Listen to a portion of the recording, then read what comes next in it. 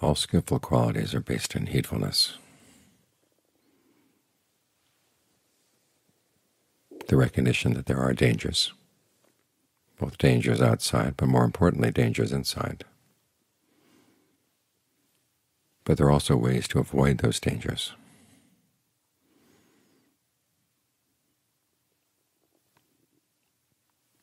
This realization right here has a little bit of right view and right resolve in it. Right view in the sense that it sees that your actions can make a difference. You are free to choose what you're going to do, what you're going to say, what you're going to think. And you want to act and speak and think in ways that minimize your suffering. That's basically a resolve on non-ill will. At the very least, you have goodwill for yourself. Everything else that's good in the mind, the Buddha says, comes from this realization. So you want to cultivate it as much as you can. It forms the basis for the strengths. The Buddha gives 2 different lists of strengths, 5 in each list. There's an overlap. So you come out with 7 strengths altogether. But we need these strengths to overcome the unskillful parts of the mind, the ones that don't care, the ones that are apathetic or indifferent or just lazy, saying, I want what I want right now. I don't want to have to wait. Even though the pleasures I can get right now may not be the best, still they're immediately available. That kind of attitude is heedless, because it forgets that your actions will have long-term consequences, and doesn't really show much goodwill for yourself. So you try to cultivate as much heedfulness as you can, both in seeing the little dangers that could turn into big dangers, and also the little good things that can turn into big good things. There's that pair of verses in the Dhammapada where the Buddha says, don't be heedless of acts of merit, don't be heedless of bad actions. He says it's like a big water jar being filled with water, drop by drop by drop. Eventually it gets full. And the image applies both to the good things you do and to the bad things you do. So which kind of water do you want in your jar?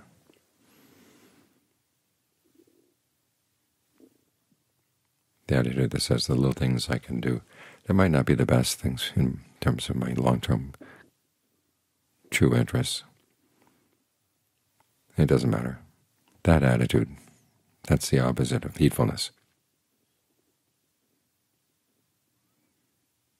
And the attitude that says, well, the little things I could do that might be good, they're just so little, they're not going to amount to much, so I shouldn't even bother. That attitude is also heedless. So look for the little good things in the mind. As the Buddha said, simply making up your mind you want to do something skillful. That wish right there is the beginning of what's going to be skillful for the mind. And then you can build on that. That is strengthen the heedfulness. You want to cultivate your conviction. Traditionally, this is conviction in the Buddha's awakening, that he really did awaken to the truth, particularly the truth that puts an end to suffering. He is a truthful person. What he taught is a true account of what can be done. And how does that apply to you? Well, in terms of the teachings on karma, your actions do make a difference. And sacrificing immediate pleasures that may not be lasting for the sake of long-term pleasures. Things that will be lasting, things that don't harm you in any way. That's wise.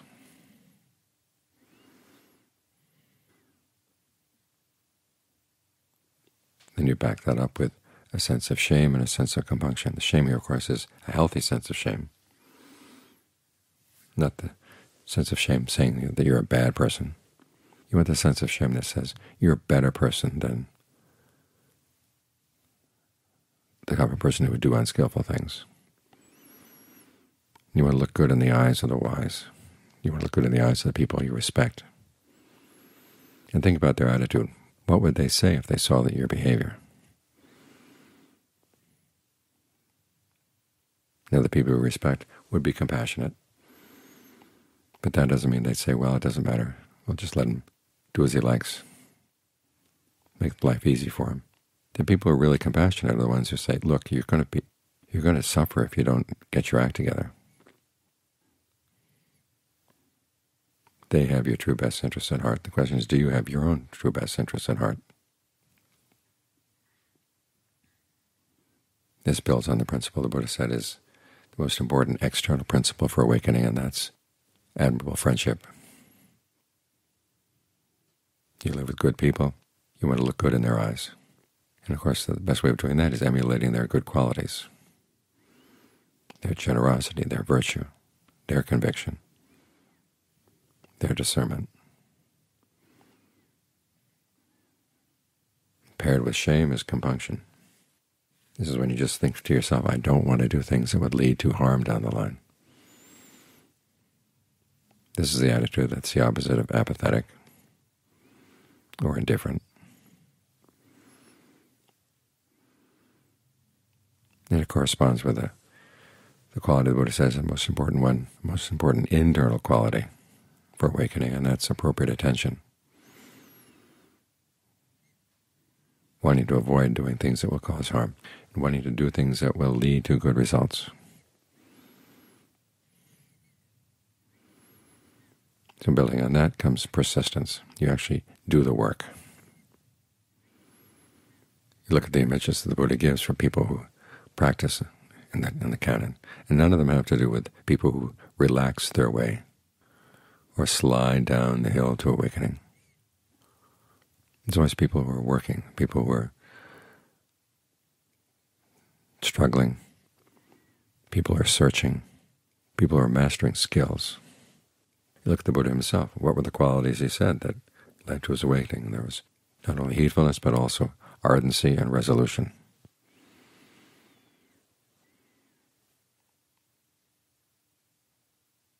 So you want to do what work needs to be done and see it as good work. Because after all, the Buddha doesn't tell you to do anything that's shameful, anything that's lowly. It's all noble. After all, he calls it the noble path.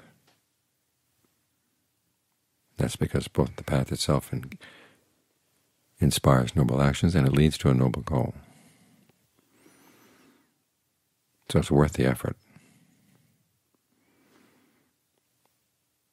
And then based on that effort, mindfulness, concentration, discernment, the qualities we develop as we meditate.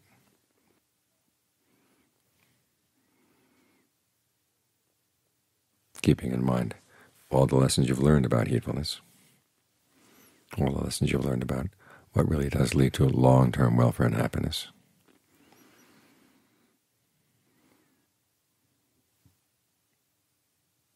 And trying to center your mind in a way that makes it easy to keep these lessons in mind. Like right now, focusing on the breath, the body in and of itself. You're ardent, alert, mindful, putting aside greed and distress with reference to the world.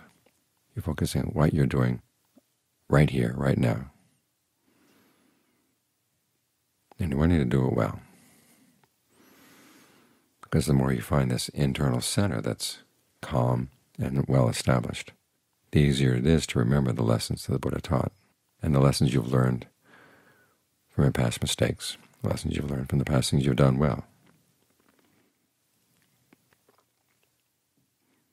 Because having this solid center inside makes it a lot easier to admit to yourself, yes, that was a mistake, and I really don't want to repeat it.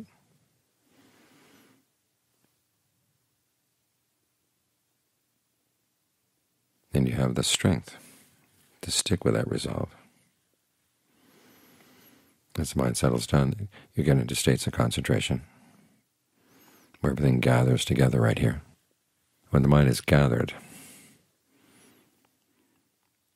that's when it has real strength. And I begin to see, when the Buddha defines discernment, when he talks about these strengths, He says, penetrative discernment of arising and passing away, noble, leading to the right ending of stress and suffering. Now, not just watching things coming and going and say, well, it's interesting to watch this come and go. For your insight to be penetrative, one has to see, when things arise, where do they come from? When they arise, are they for good or not? Are they helping you with your heedfulness, or are they getting in the way? So you want to recognize what things in the mind you can trust and what things you can't trust.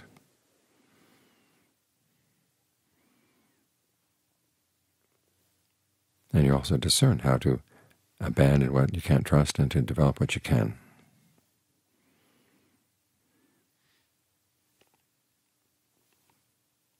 So you can see that heedfulness underlies everything here.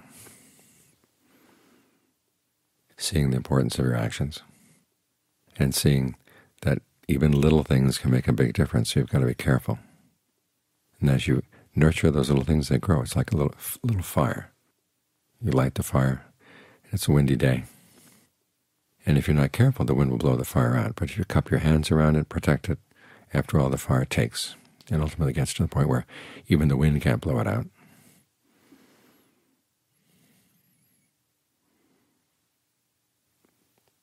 In the beginning, you have to be very, very careful, because the fire can get blown out so easily. They're the winds of the world, they're winds of your own mind. Don't let them blow out the goodness that you've been trying to develop.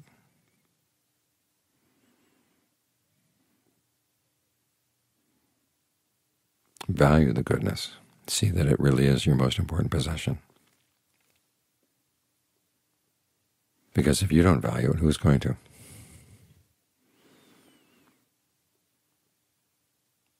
You look at the way the rest of the world treats us. They're concerned about what they can get out of us.